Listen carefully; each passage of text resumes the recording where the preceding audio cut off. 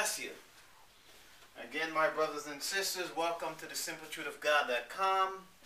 That's the simpletruthofgod.com. We will only tell you what thus says the Lord. We're not going to tell you what we believe. We're going to tell you what's coming straight from the Bible. And as we wrap up, my brothers and sisters, the final teaching on lust, sex, and marriage, that's number 6, lust, sex, and marriage. What we're going to do, again, all our readings will be coming from the New Living Translation. But for the first part of it, we're going to look at the New King James Version. So most of the first piece of it, and we'll tell you as we switch from one Bible version to another, will be coming from the New King James Version. But in the latter part, we'll look at the New Living Translation. My brothers and sisters, again, the next time you hear us, you're going to hear us live. You'll see a schedule coming out. We're going to look at marriage and divorce. We're going to go into the Bible. We're going to tell you what thus says the Lord. We're not going to give you our opinion. We're going to tell you what thus says the Lord. So I encourage you, my brothers and sisters, if you're interested in this subject, to come and join us. And so you can get a better understanding of what thus says the Lord as it pertains to marriage and divorce. Today we're going to look at, again, the final version or the final teaching of lust, sex, and marriage. That's lust, sex, and marriage number 6. And so, my brothers and sisters, what did we learn? What did we learn from what we saw in the Word of God? We look at the New Testament scriptures. We look at David. We look at Solomon. We look at Samson. And they all had one thing in common, and that one thing was lust. You see, my brothers and sisters, one thing is evident, is that I don't care how much you think you're saved, is that you're not out of the gunshot of the devil. And so, my brothers and sisters, why am I teaching lust, sex, and marriage? Why did I pick this subject? Well, I didn't pick this subject. This subject been in my heart for a long time, even since before I got, well, just after I got saved. And I wanted to know the truth about this thing, just like I wanted to know the truth about marriage and divorce. What does the Bible say? What does the Bible truly say about marriage and divorce? And so you see, my brothers and sisters, the Lord gave me an inkling to go and research this subject. And you'll be surprised what's going to come of this. Because you see, we're going to dig as deep as we can. And we're going to show you what thus says the Lord. Just like I'm showing you what thus says the Lord as it pertains to lust, sex, and marriage. So, what did we learn? What did we learn? We learned that God wants us to have much fun with our wives. In other words, God or Christian, not because you're Christian, it doesn't mean you're a killjoy. You see, a lot of people think that because you're saved, you can't have fun. That's the furthest thing from the truth, my brothers and sisters. You see, God wants us to have fun with our companion. He wants us to have fun with our wife. You see, the Bible tells us that, you see, that we must procreate. In other words, God made man and woman, and He charged them to procreate. He charged them to go ahead and multiply. And so, you see, that is still the charge today, my brothers and sisters. But God has a standard. And the standard of God must be followed if we want to be if we want to think that we're in His will, and if we want to think that we're godly people. You see, my brothers and sisters, we just can't do anything and everything that we want to do and think that it's okay by God. You see, in the New Testament, let me just show you this. In the New Testament, you see, in the New Testament, in 1 Corinthians chapter 7, verses 1 through 5, it says that the wife or the husband should not cheat each other or prevent each other or stop each other from enjoying one another. In other words, what it says here in layman's terms in the New Testament, the Apostle Paul stated that since sex is such an integral part of marriage, the spouse always should be sexually available.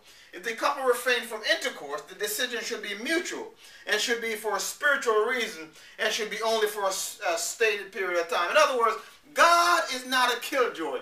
God wants us to have as much fun as we can. And so you see, my brothers and sisters, at one point, not just at one point, but in the Bible, sex or marriage is looked upon as honorable. And so you see, my brothers and sisters, in Hebrews chapter 4, in Hebrews chapter 13, verses 4, it says, sexual intercourse within marriage was considered to be honorable. What does that mean? It means, my brothers and sisters, that this is something that God understands and God encouraged. You see, but it must be done within the bounds of what is supposed to be done. And so you see, that's why there are rules in the Bible of how God tells us how to live. In Proverbs chapter 5, verses 15 to 23, In Proverbs chapter 5, verses 15-23, it says, in verse 15, again, this is coming from the this is coming from the New King James Version. It says, drink water from your own cistern and running water from your own well. Now, this is under the banner of adultery. And verse 19, it says, as a loving deer and a graceful doe, let her breast satisfy you at all times, and always be entrapped with her love. In other words, what the Word of God is saying here in Proverbs chapter 5, verses 19, it says, as a loving deer and a graceful doe, let her breast satisfy you at all times, and always being trapped by her love. In other words, if I'm married and I'm doing what God told me to do, if I'm married and I'm not lusting after 10, 15 women in the street, what the Bible is telling me, that wife that God allowed me to find, is that I should allow her breast to, let her love entrap me. And it says, let her breast satisfy you at all times. You see, my brothers and sisters, not because you're a Christian, it does not mean that you're a killjoy.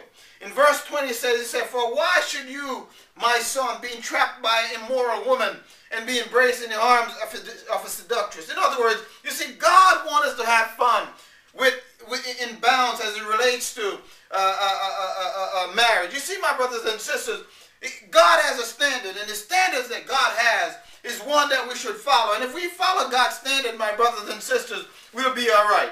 In Deuteronomy chapter 24, verses 5, just to show you that God is not a killjoy, or being a Christian is not a killjoy. You see, in Deuteronomy chapter 24, verses 5, it says this was one of the